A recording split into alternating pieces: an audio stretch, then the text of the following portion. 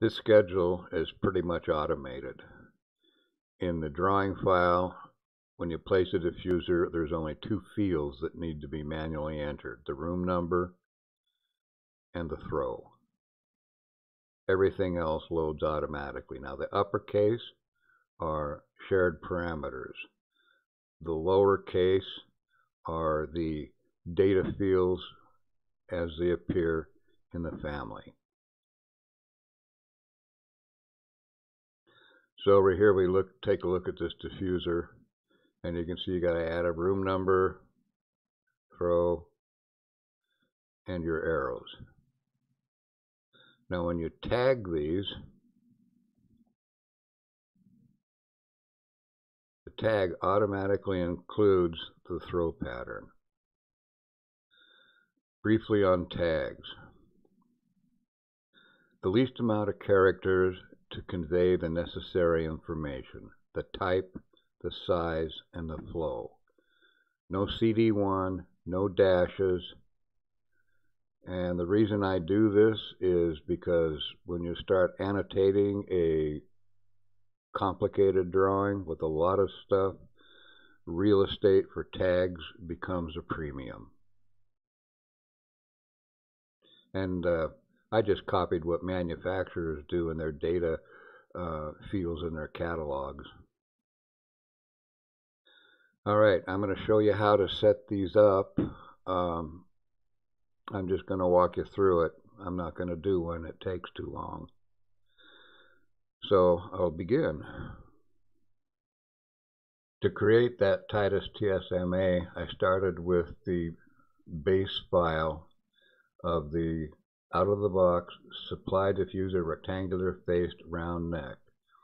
The one that I changed the insert point on and edited those butt ugly flow arrows. And then I saved it out as my base family. Now there's some fields in here. Let me restate that. There aren't some fields in here that you're going to need. Let me show you. First of all, notice there's no lowercase mark field in here.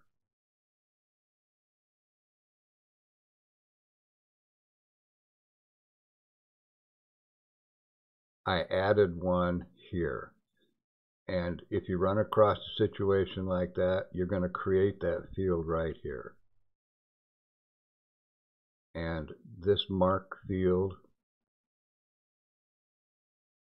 is a type because it applies to a specific diffuser, a surface mounted. Then you insert your shared parameter for mark and make it equal to the lowercase mark, and you input your information here. Now, instances and type. An instance applies to all of the families, all of the types, and I've made a surface and lay-in for all of the sizes. Okay? So, they're all going to be ceiling diffusers. An instance, they're all going to be made and manufactured, and type is all going to be Titus TSMA.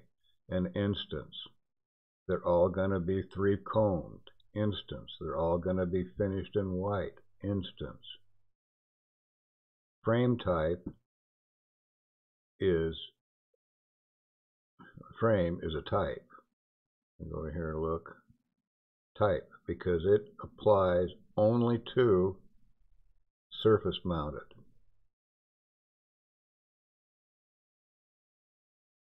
What else? I think that about covers it. Oh, I tried to input when I loaded these shared parameters up, I try to put them all in the identity data field. Okay? If we look at this, you'll see that I chose identity data field. I believe I even chose I don't know why that one wound up. Oh, it did wind up in text. Well, I don't want that there.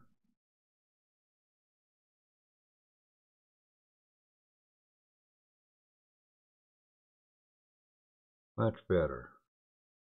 Okay, here we are back at the schedules. Here's my data fields. Now the size, the flow, and the material you can load straight out of your selection over here with no modifications. All the rest of them are loaded through shared parameters.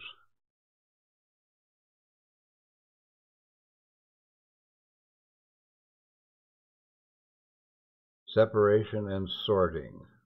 I've got them sorted by room number. Now let's take a look at it. Mark, room number, and throw. That way it keeps them together like this. So at a glance for a particular room number, you can see exactly what's required. You'll also notice that instead of manufacturer and model number, I have selection based on. And the reason I do that is because in the spec, there's going to be more than one manufacturer listed. Titus, Kruger, those are the only two I can think of off the top of my head. So it's selection based on. If they want to substitute another manufacturer, they have to meet this criteria. And that just about covers it. All right, this is the tag family. Now you can use the stock out of the box diffuser tag, whatever they call it, and just edit it. I'd delete everything there and start over. So let's take a look at what we got here.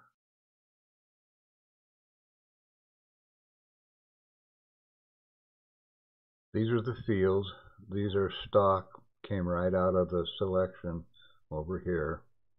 These, of course, are shared parameters that you're going to have to add, just like you did for the diffuser family.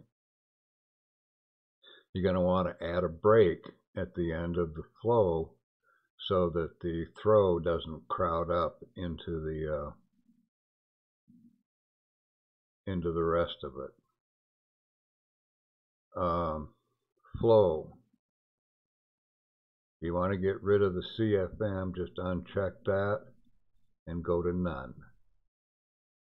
I do that because it's just unnecessary characters that take up more space.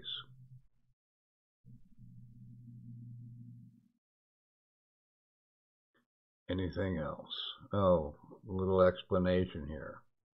I tried adding a separate field for the throw so that you'd had another box down here. What happened was, when it was used in the drawing file, if there was no throw, you wound up with a question mark. So it has to be combined all into one text field. I think that covers it.